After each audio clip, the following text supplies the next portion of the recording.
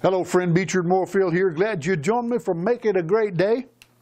Coco Chanel, a women's clothing designer, founder of the Chanel brand. I'm sure you've heard of Chanel No. 5, rather expensive ladies' perfume.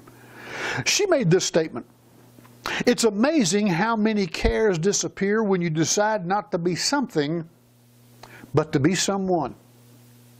Think about it. You know, we look ahead in our lives, young people particularly. I did.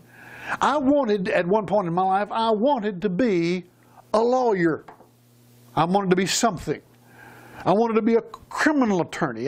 In fact, when I was in high school, I had my mind made up which case I was going to go after when I finished law school, because I was going to get a man off who had been accused of murder, and I was going to become famous, and I was going to become rich. You see, I wanted to be something. But wanting to be something didn't work out for me until I finally acknowledged in life who I was. That I was a Beechard Moorefield, that I was a child of God, that I was a son of the living God, an heir of Christ, joint heir with Him, and an heir of God.